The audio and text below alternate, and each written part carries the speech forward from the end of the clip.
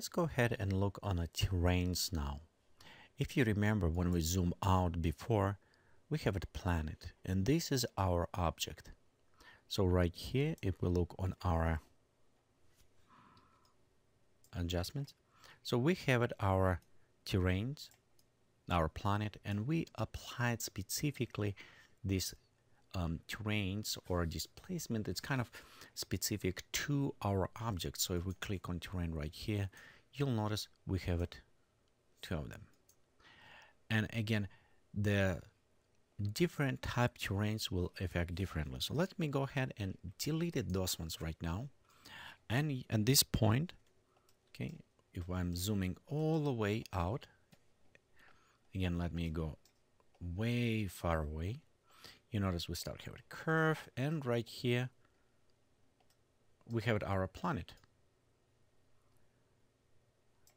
This is just a sphere, or this is object. It's what we have right here. It's our planet.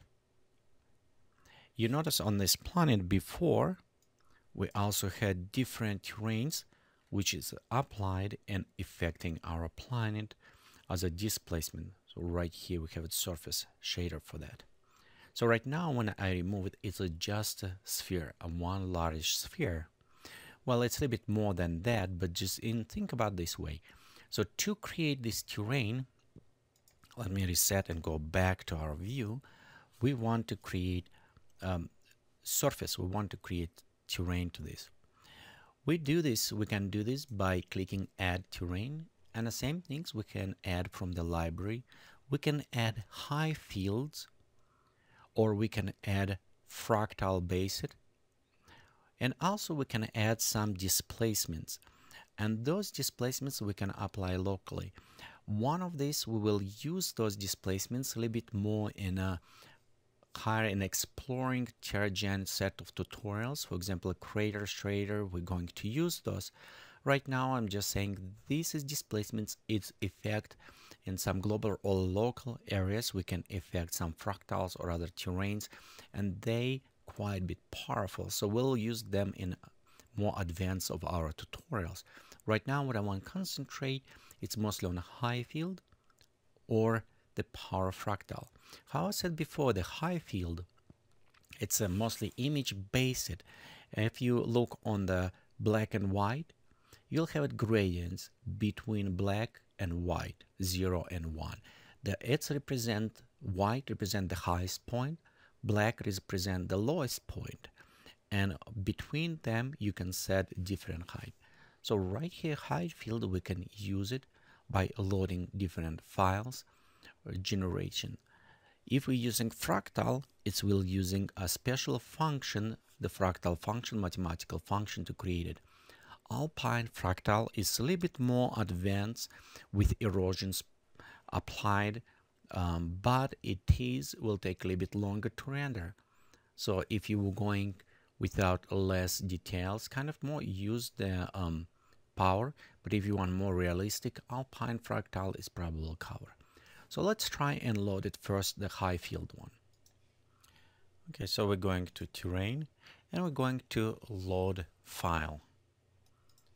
So okay, right here I got some terrains I created based on the world machine. So, and right here, for example, even world machine, you can save as Terragen file, which is very nice.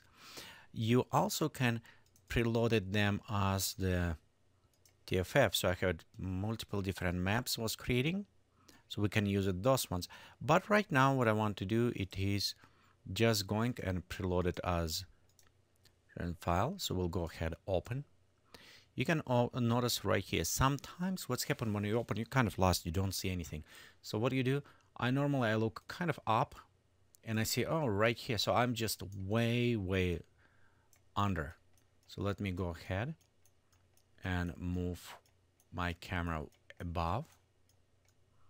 Okay, so I can preview right here. And what else I want to do, it is maybe zoom out slightly and go right here to the edge. This is what I want to see at this moment. We can kind of zoom in like this. So right here you can see this terrain. Notice also because when I zoom out, this is segment we imported. And this is based because in World Machine, actually it's very nice because you can go inside, and in World Machine you can specify resolutions or meters, so they will translate in Terragen directly, which is very nice and very easy to do. By the way, if you need it, I have many tutorials about the World Machine, so you can check them out as well, see how you can work. And they're creating very nice terrains, so you can import them. The one thing, let's look on the properties what we have right here.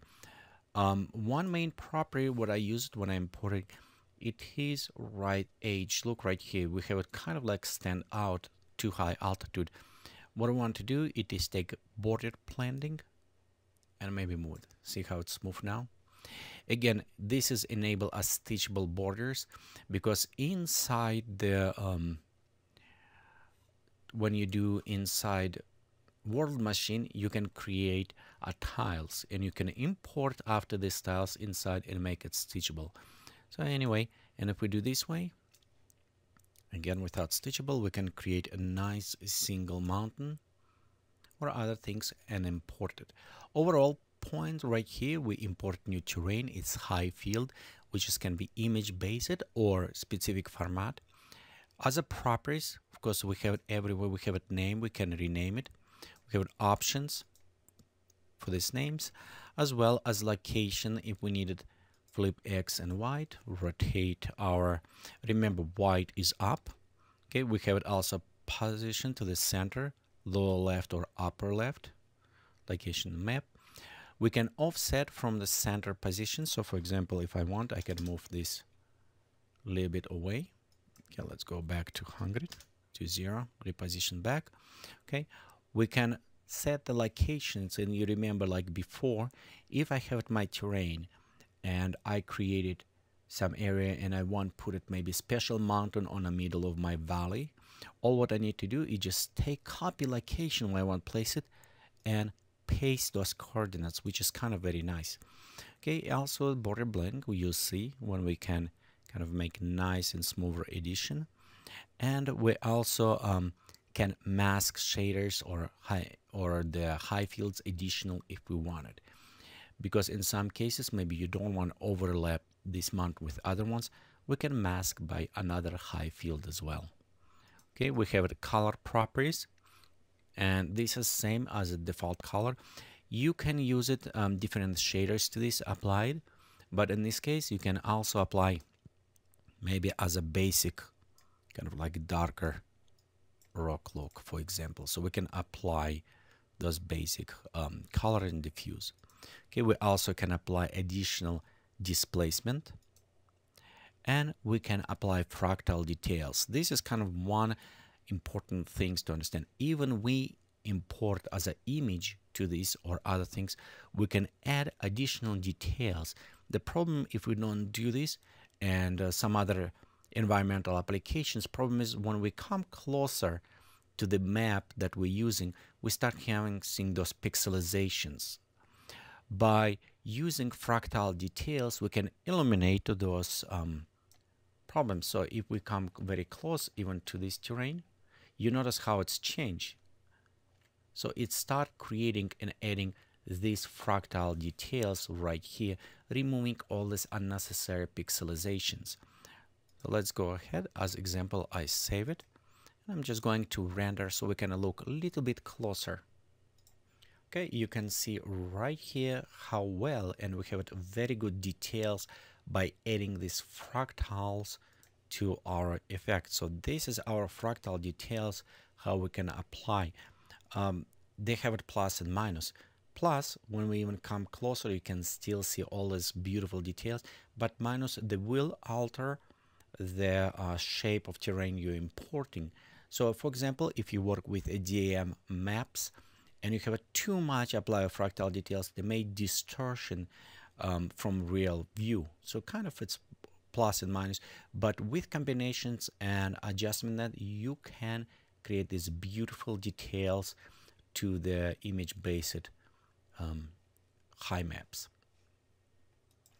And of course, if you're using the World Machine, you'll have additional maps you can apply it for the splat maps or for shader distribution, so you can create very realistic, very nice effect. And another set of tutorials I have it is World Machine and Terragen, the digital matte painting. So those ones are coming soon, and you can check how you can combine and work with both of them together. Okay, so this is our high shader, and one thing you notice on a high field maps, they're limited.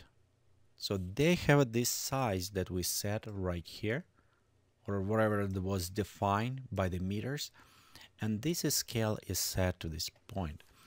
With a fractal, because how it's created, you literally, or theoretically, you can create infinity map because it will wrap around.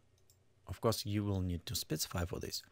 And as example, we'll go in and we'll create a power fractal. How I say alpine, we'll have some additional details, realistic look, but it will take a little bit longer to render. For these tutorials, I'm just using fractal, so we can preview.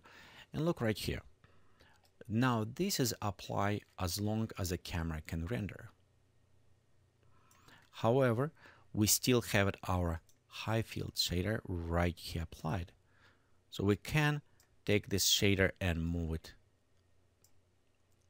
or readjusting our high field, so we can reapply, readjust it, and try to merge and combine them together. And that's what we're going to do in some other areas.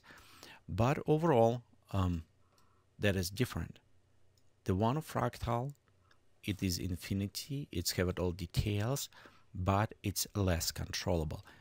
To work with the, okay, and I have plenty of other ones, so let me delete these ones. Okay, to control them, we actually need to go inside the fractal, right here, fractal, and work with the fractal functions or other ways to manipulate with how look.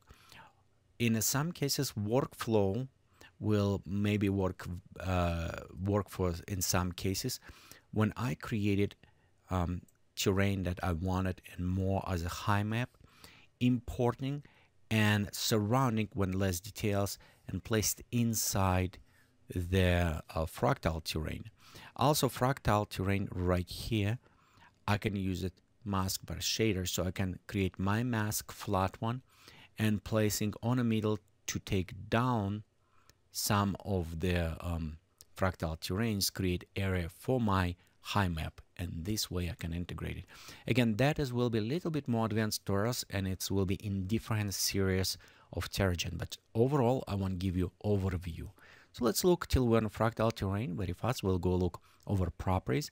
Same, we have its scale. This is feature scale, how high or details you want it. Smaller scale or details, look before. Same, we have a color, which we can apply it. We have a displacement that will apply, and displacement, it is powerful function that's allowed to take surface and offset when we start rendering.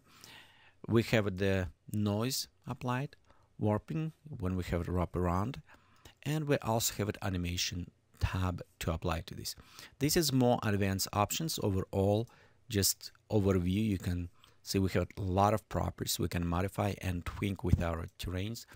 And by itself, fractal terrain and high field terrain to work, will require its own tutorial set. So it's not, we cannot cover just in one section. It will require quite many hours to go over, so you can master them and work with the terrains.